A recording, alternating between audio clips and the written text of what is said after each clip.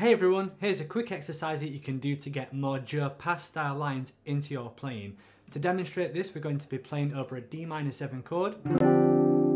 And the first thing I'd like you to do is to try and create a line that starts low on the guitar fingerboard and then goes all the way across the rest of the strings. Perhaps something like this.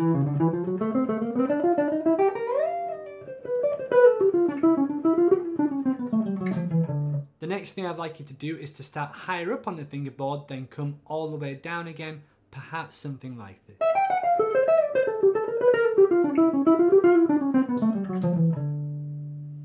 Finally, we're going to combine both of these and we're going to start low on the fingerboard, go high, then come back somewhere in the middle. Perhaps something like this.